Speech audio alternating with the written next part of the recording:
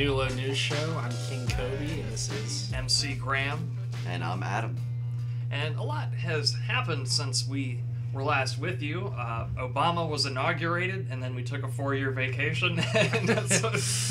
Well, somebody had to, right? Yeah. Now we're just a little disheartened, but we're not going to dwell on the past this episode. Now, we're called the New Low for a reason. If we weren't the New Low, we would be the Old Low or CNN or some stupid shit like that. Right. So we're just going to talk really briefly about what we think is going to happen just over the next months, years, stuff like that. Global warming. Yeah, it's out of control. It was 107 degrees at some point in Maryland. What the fuck was that? You know?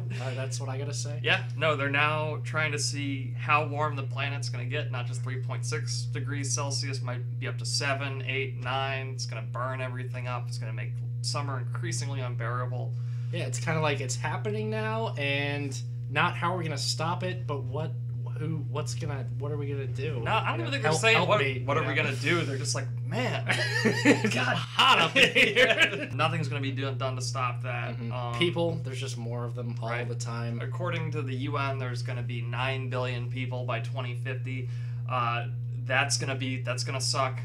Because it sucks now how many people there are now. What, 6, 7, 8 billion? I've been keeping track. No, just driving from my house to here to record, it took forever. And that's just because, all those people in front of you, and where are they going? They're not doing anything important. They're probably doing something stupid, you know? They're not going to record a news show. Right.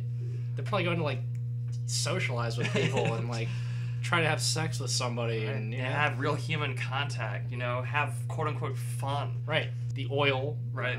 Oil production is going to probably peak and then go downhill, and it's not going to be replaced by anything. This is while the planet warms and there's more and more people. Right, so people are going to get hungrier. They're going to get, there's just going to be more of us. We're going to get more pissed off because our commutes to and from work and school are going to be even more aggravating. Granted, we're even going to have places to go, like work. The economy, that's not going to get better. There's no plan to make that better. Right. Economics, let's talk about that. People had a lot of ideas in the 1900s, and none of them went well, So here we are. There's no new ideas. Right. And when you talk about the broader issues, capitalism, that sucks. Communism, that's also bad. Socialism is bad. Anarchism, that's no good. Yeah. Money is bad. Being poor is bad. Religion is awful. Yeah. Being rich also sucks. Being atheist, right? I've been doing it 25 years. It's no ray of sunshine. Yeah, it's incredibly depressing. Yeah. So humanity is without anything it has to say, and that's actually, you notice this, whenever a catastrophe happens, the rhetoric is very hollow and stale at this point. It's like, oh, this is a tragedy, and we're gonna do something to make sure that we get back on the right track or something. Look at what happened in Libya. Some ambassador gets iced, and then Obama makes a few speeches about how we're gonna find those responsible, and we're gonna not live in a world where people can insult the Prophet Muhammad, etc., etc. And it's like, you have no plan. Right, and that's where we're at. Just perpetual war. Right. Perpetual speeches. Right. More people elected. More popular unrest. It's just gonna keep on going. Just keep on trucking, literally and figuratively. And that's the thing. If you think that at any point in your life anything better is going to happen, you're demonstrably wrong. I actually recommend, if you have a good memory, to go back to the 5 or 6 times you were genuinely happy and hold on to those for dear life. At the same time, the idea that things are going to bottom out, we're going to rapidly deteriorate into some sort of post-apocalyptic state like you see in zombie movies and stuff like that, that's also not going to fucking happen. Life is going to gradually get shittier and shittier as you get older and sicker and broker and more in debt with less hope, fewer ideas, fewer words that can express what's going on. And this is really a new low, so to speak. Graham came up with a name for the show. He just thought it sounded cool. But it's sort of prophetic. We're living through it now. And without further ado, a prophet of our own time, Charles Bukowski, womanizer, drunkard, an asshole. He wrote a few good things, though, and one of those things is the poem Dinosaurial We, which will now be recited in its entirety by Adam.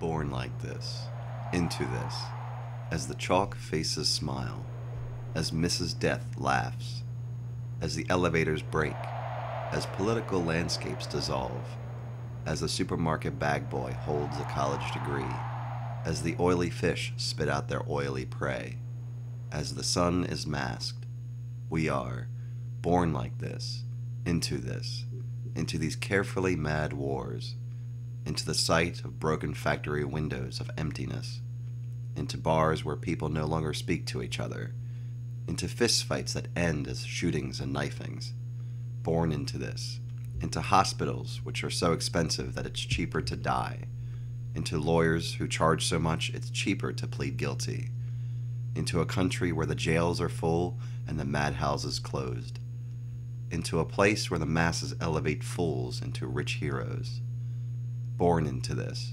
walking and living through this, dying because of this, muted because of this, castrated, debauched, disinherited, because of this, fooled by this, used by this, pissed on by this, made crazy and sick by this, made violent, made inhuman, by this. The heart is blackened, the fingers reach for the throat, the gun, the knife, the bomb. The fingers reach toward an unresponsive God. The fingers reach for the bottle, the pill, the powder.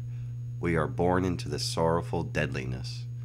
We are born into a government 60 years in debt, that soon will be unable to even pay the interest on that debt. And the banks will burn. Money will be useless. There will be open and unpunished murder in the streets. It will be guns and roving mobs. Land will be useless. Food will become a diminishing return. Nuclear power will be taken over by the many. Explosions will continually shake the earth. Radiated robot men will stalk each other. The rich and the chosen will watch from space platforms. Dante's Inferno will be made to look like a children's playground. The sun will not be seen, and it will always be night. Trees will die. All vegetation will die. Radiated men will eat the flesh of radiated men. The sea will be poisoned. The lakes and rivers will vanish. Rain will be the new gold. The rotting bodies of men and animals will stink in the dark wind. The last few survivors will be overtaken by new and hideous diseases, and the space platforms will be destroyed by attrition. The petering out of supplies, the natural effect of general decay, and there will be the most beautiful silence never heard, born out of that, the sun still hidden there, awaiting the next chapter.